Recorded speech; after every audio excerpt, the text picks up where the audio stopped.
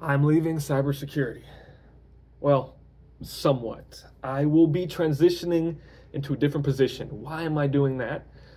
But also, I have to say, I'll still be in tech, so I'm not really leaving cybersecurity. I never really will, because I'll always be in tech, and cybersecurity will always be at the forefront of my decisions in this field. So, oh man, if you've been following the channel, you know I'm doom and gloom with AI. Somewhat. I think it comes from a legitimate place and an understanding. So I am transitioning into the data field. Okay, my goal is to become a machine learning engineer. Now, I've heard here and there through the grapevine, oh, you need specific data experience. And it's like, well, I'm a SOC analyst. I'm not a data analyst. They are different. They work with different tools. But I have a lot of programming projects under my belt. And I'm also currently in school for a master's in computer science with a specialization in artificial intelligence and machine learning. So I think I have a little bit of edge there. And especially when I come out of the program, I will be in a better place to transition.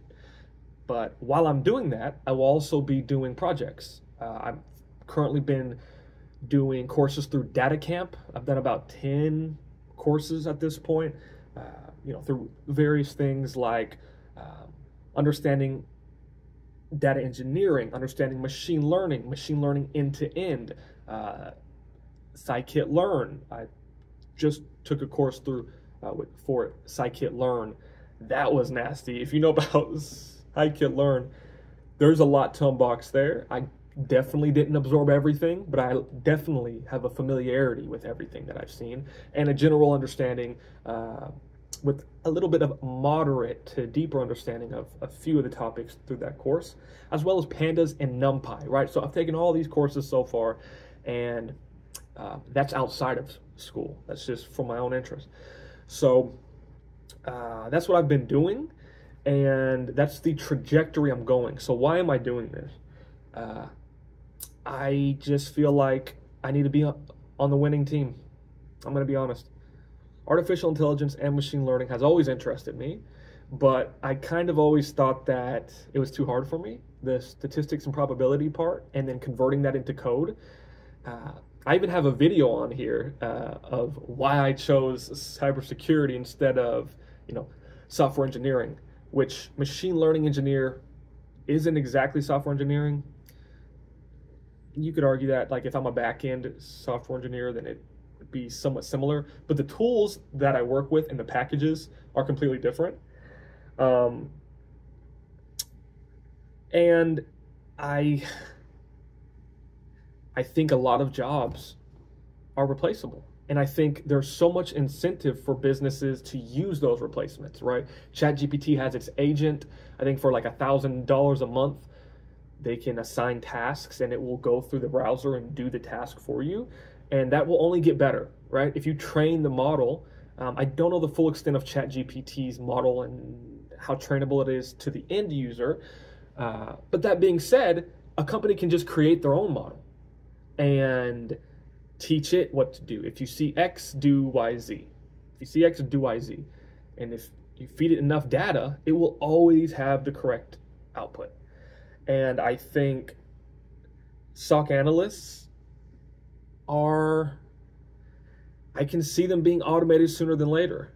And I would rather be a part of the group that's automating. I'm going to be honest, right? It's kind of like if you can't beat them, join them. And again, I have been interested in this field, but I just want more security. And also, machine learning is a couple steps up from what I'm doing in terms of, I wouldn't necessarily say job prospects, but I think it's definitely on par with cybersecurity, SOC analyst jobs. It might even be a little bit more. I don't know all the statistics. What I've seen on the Bureau of Labor and Statistics is it is pretty similar. But the job security as well, okay, right? You are doing the automating, so I don't think I would really have to worry about my job being automated for some time.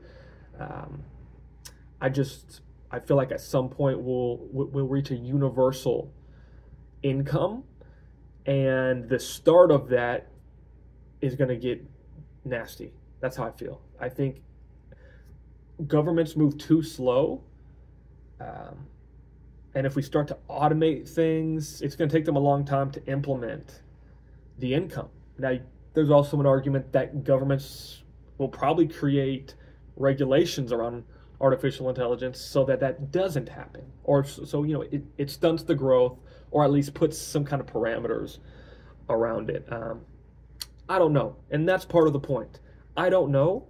I would rather just do the thing that I know is the best outcome, that is the least likely to be automated for some time, and learn a new discipline in this IT field as well. It's been super fun to learn and develop. I'm currently working on a model that predicts if a person has diabetes, and which is the whole point of machine learning, right? You're using data and putting it into a model to predict an outcome. That's the job, right? So yeah, that's an update for me. This channel, I know this is like a cybersecurity channel, forever anonymous currently. People in the future, the name will likely be different. So, hey, just tag along for the journey if you're interested.